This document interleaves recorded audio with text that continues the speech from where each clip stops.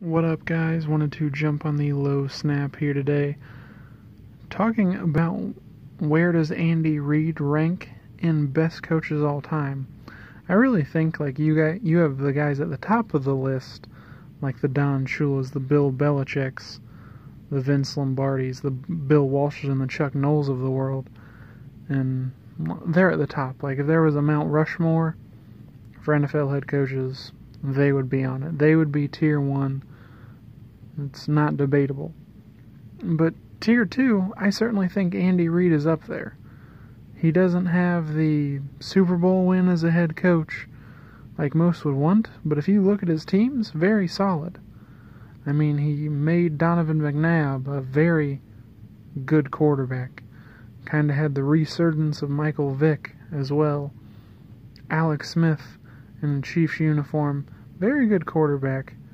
And then now, of course, Patrick Mahomes. And all things considered, Andy Reid is one of the great offensive minds in the league right now, where it's getting easier to be an offensive coordinator with all the rules favoring the offense, and Andy Reid is still head and shoulders above the rest. I don't think he gets the credit he deserves. I understand that he had some, I guess it's a lack of playoff success in Philadelphia, but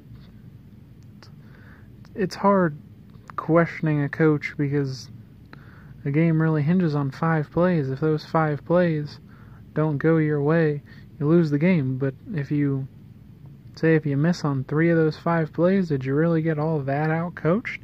No. It's more complicated. I think Andy Reid is a quality head coach, certainly a Hall of Famer one day.